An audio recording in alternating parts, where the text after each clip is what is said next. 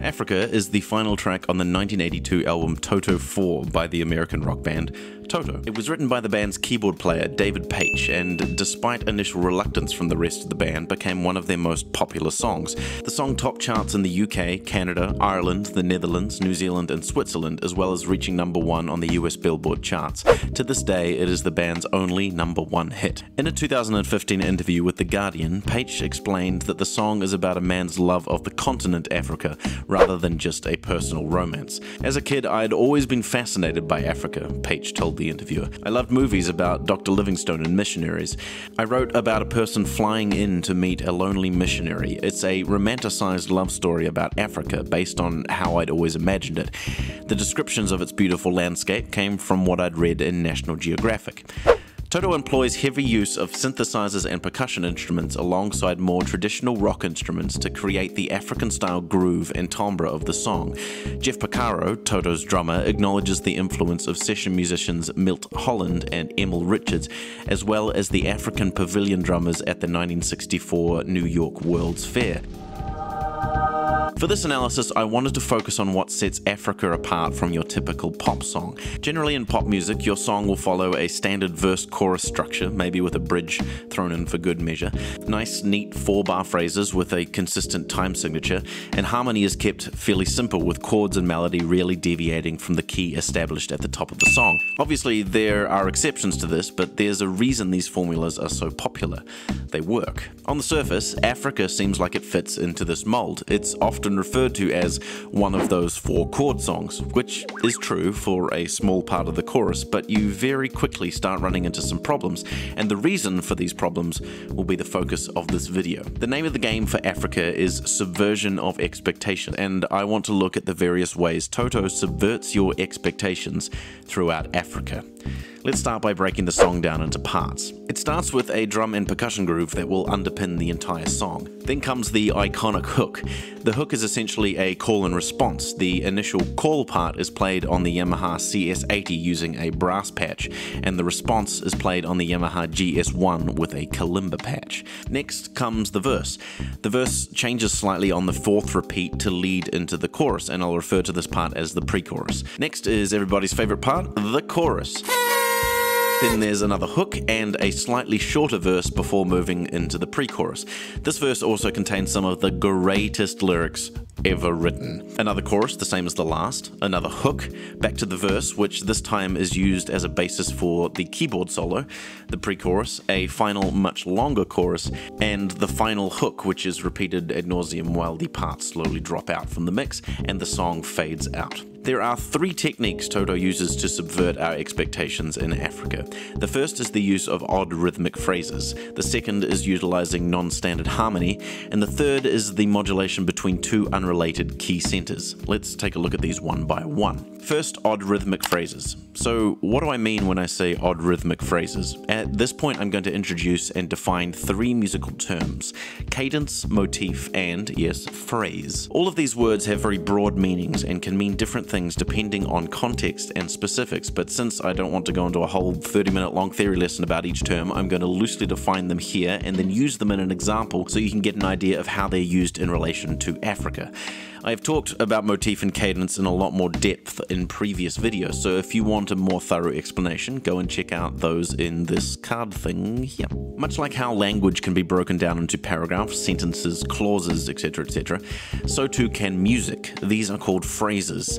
These phrases can be broken down further into smaller ideas or motifs, which can be separated, much like how punctuation is used in language, with cadences. A cadence can be either strong or weak. Strong cadences sound final and resolved, while weak cadences do not. Let's take a look at a piece of music we'll all be familiar with. Twinkle, Twinkle, Little Star. As we sing through the song, there are many places where the music naturally feels complete. These also tend to feel like good places to take a breath. And just like in language, these are good indicators of where a sentence or a phrase is complete. In language, this is where we put a full stop. In music, this is called a strong cadence. Notice how it sounds final and resolved. But But much like the sentence, "we were out of milk so I went to the store," this first phrase contains two clauses or motifs and requires a comma to separate them. This comma comes in the form of a weak cadence, and you hear it as you sing through this line. Notice how unresolved it sounds. So this first line of Twinkle Twinkle starts with a motif that ends in a weak cadence that leads into the second motif that ends in a strong cadence. These two motifs together make up the phrase, and much like in the sentence, "we were out of milk, so I went to the store," neither clause or motif makes much sense without the other. I mentioned briefly at the start that pop music tends to fall into nice, even 4-bar phrases, and as you can see, so does Twinkle Twinkle here. Let's take a look at some examples from the verses of Billboard Hot 100 tracks from the same year that Africa was number 1, 1983. Maneater by Hall & Oates, the verses are made up of 4-bar phrases repeated 4 times. Down Under by Men at Work is 4-bar phrases repeated 2 times. Come On Eileen by the Dixie Midnight Runners are 4-bar phrases repeated 4 times, with the last time being 4 bars plus a 6th 4-bar. Let's Dance by David Bowie, the verses are 4-bar phrases repeated 4 times. Every Breath You Take by The Police, the verses are 4-bar phrases repeated 4 times. And Sweet Dreams by the Eurythmics, the verse/chorusy thing is, you guessed it, 4-bar phrases repeated 4 times. So with the exception of one little 2 4-bar popped in between the verse and chorus of Come On Eileen, all these other number 1 songs from 1983 had verses built on 4-bar phrases which were repeated an even number of times, either 2 or 4. This is what we expect in music. The 4-bar phrase is heavily ingrained into our consciousness by the influence of hundreds of years of popular music. So what does Africa do? The verses look like this. It's a 5-bar phrase with a 2 4-bar right here. This 5-bar phrase is repeated 3 times before moving on to the pre-chorus. During the second verse, it's only repeated 2 times, and on the final verse/keyboard solo, it's only played once. Toto has defied our expectations by breaking away from the mold of the traditional 4-bar phrase in favor of a 5-bar phrase. But not only that, they repeat that phrase an odd number of times, then an even number of times, and then odd again. It's brilliant. Another example of odd phrasing in Africa happens right at the start of the song, in the hook.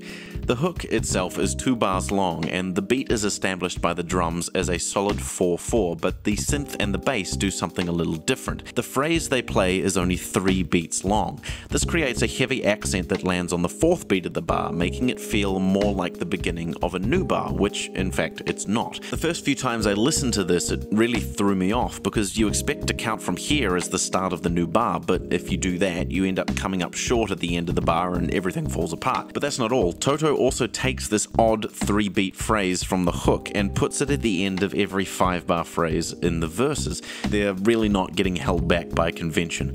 I've added some resources about phrasing in the boxy thing down there if you want to do some more reading on the subject. Next, let's look at Toto's use of non-standard harmony. Just like with rhythm and the use of even phrases, etc., harmony in pop music tends to stick to some standard sets of rules. Instead of just telling you what these are, I'm going to take a look at some of the same songs from the Billboard Top 100 and see if we can glimpse some similarities in their use of harmony, and then we can compare that to what Africa gets up to. I'm also going to look at some of the number 1s from this year, 2020, the year of our Lord, just for funs. Cool? Dope. Before we get started, I need to define a few more musical terms. Chord, triad, and harmony. This may sound like basic stuff, but it's best to clarify. A chord is a group of 3 or more notes played simultaneously. A triad is a specific sort of chord that only contains 3 notes.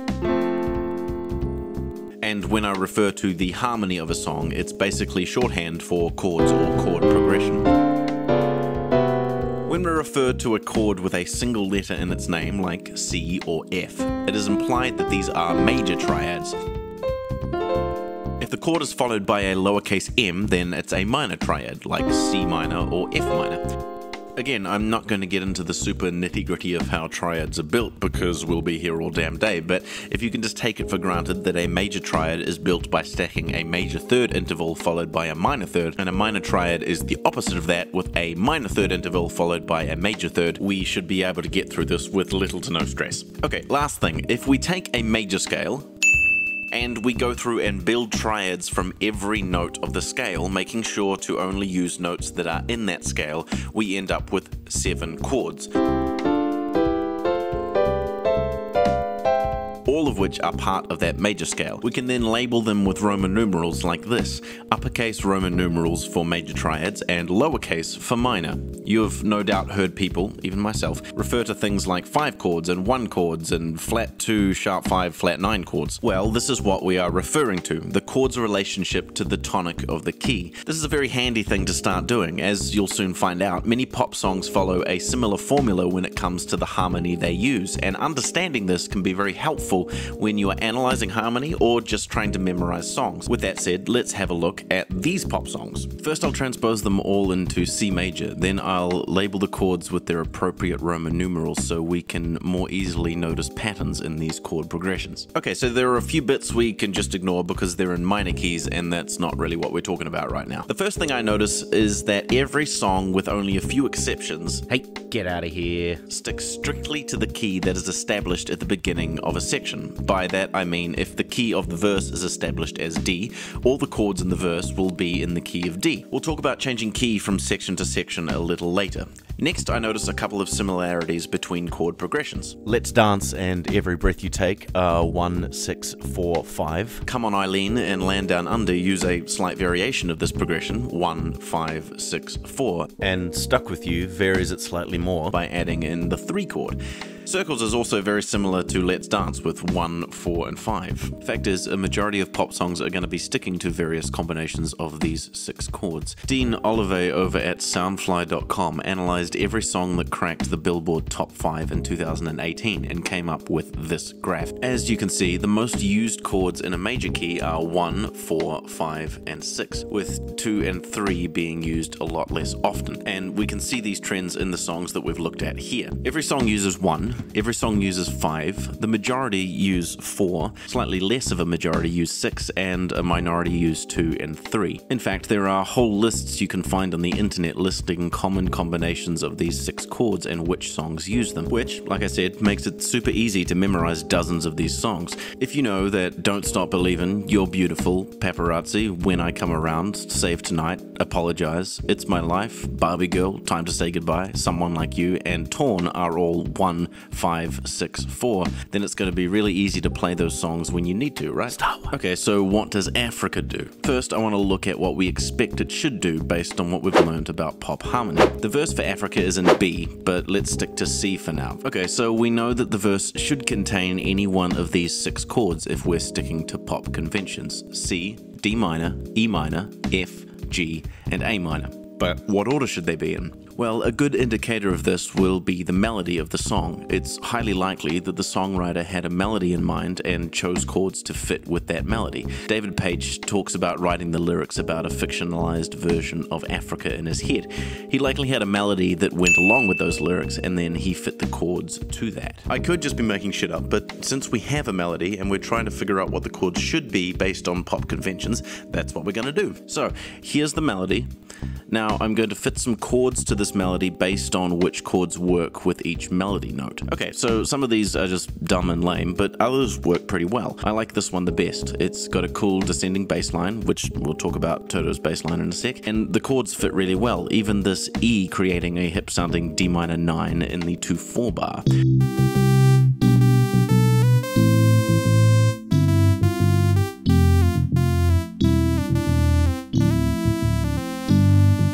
Overall, this is definitely what we would expect had Toto stuck to the rules outlined by pop music, but they didn't. Let's look at what Toto actually does. The chord progression for the verse goes like this: 1, 3, 6, 6 over 5, flat 7 over 4, 2 over 5, 6, and then flat 7. So the first oddity I notice is they never go to the 5 or the 4 chord, but they do play the 3, the 6, and even an inversion of the 2. This is straight up backwards from what the trends told us about pop music. Though that's not the biggest surprise. In the place where we most expect to hear the 4 here, Toto actually plays a flat 7. In C, that's B flat, or in B, that's A. Now, I may be making more of this than I should. After all, Toto aren't the only band that use this type of chord change. In fact, here it is in Maneater. Here it is in When I Was Your Man by Bruno Mars. Here it is in one of my favorite songs of all time, Lover You Should Have Come Over by Jeff Buckley. In fact, here it is in Rosanna, one of Toto's other hit songs. So if it's actually a common thing to do, then why the hell am I talking about it? Because the purpose of using this chord in a chord progression is to subvert your expectations. We expect that Toto would go to the 4 chord here because we've been taught by countless pop songs that that is what should happen. The key is established, the melody implies it, and the bass line is heading that way too, but then BAM!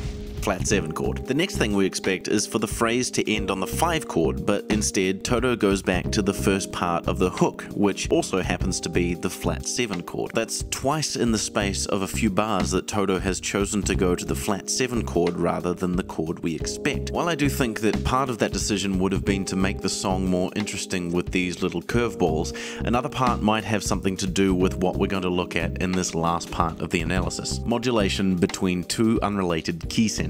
So, like we've established, the verse of Africa is in the key of B major, but the hook and the chorus are both in the key of A major, which is super odd. If you were to pick 2 keys for your song to modulate between, keys a tone apart like this would be close to your last choice, right up there with a semitone apart and a tritone apart. That being said, Come On Eileen does it, so what do I know?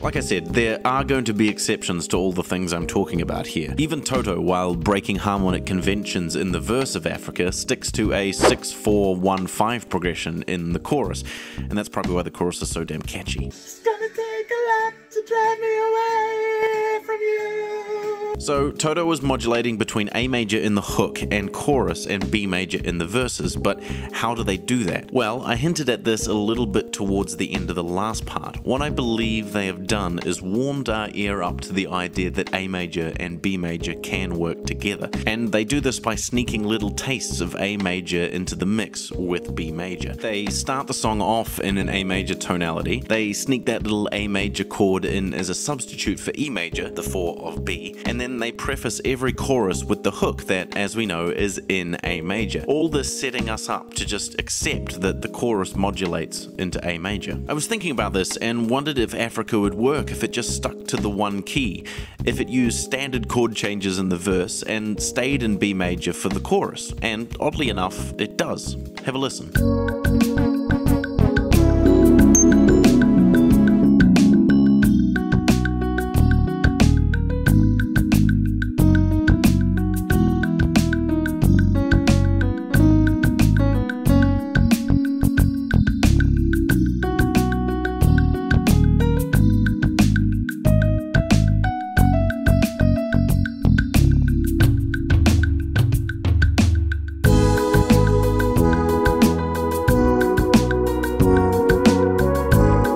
I don't think it's as good though. It's too bland, there's no spice. One of the things I find enjoyable about art is when it catches me off guard, when I expect something to go one way, but it doesn't, when my expectations are subverted. It's the chili in Chocolate, the collaboration of Taylor Swift and Kendrick Lamar, the main character dying at the end of the first book and leaving his friends to deal with the consequences of his society-toppling actions. Damn you, Kelsey! Vin needs you. Or Jim Carrey in serious theatrical roles. And obviously not all music needs to be like this, because then that would just be the norm and that would be boring. But just like how sometimes a hamburger can be given a little bit of an extra kick by adding some hot sauce, your song might be improved by doing a Toto and subverting our expectations. Howdy friends, I hope you enjoyed this. I decided to try a slightly different format from how I usually analyze songs, but I think this worked pretty well. If you have a song that you'd like to see analyzed like this, then please let me know in the comments and I'll do my best to take a look. If you enjoyed this video, then please go ahead and do the liking and subscribing, as well as sharing it with your friends. If you want to support my work, then you can become one of my patrons over at patreon.com. I just added some new patron rewards, such as access to transcriptions of the music I analyze. Or you can just buy me a coffee over at ko-fi.com. I hope you're all safe and healthy. Remember to wash your hands, and I'll catch you next time. Bye.